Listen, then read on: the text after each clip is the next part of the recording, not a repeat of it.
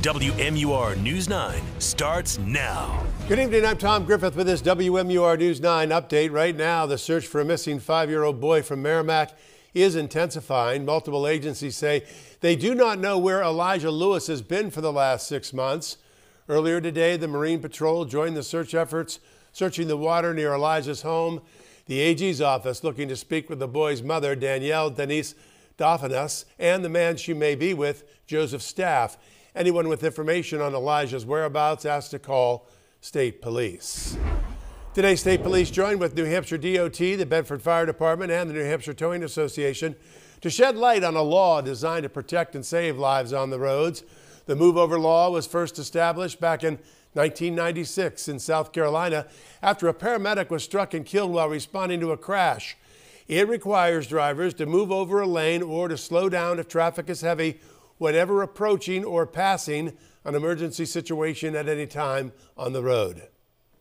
We've had cruisers hit, we've had troopers hit, tow personnel have been hit, you name it. It's a serious law. We're looking to drive home that message, and it's very important to us. The move-over law is now on the books in every state. New Hampshire adopted it back in 2004. And now here's meteorologist Jackie Thomas with the forecasts.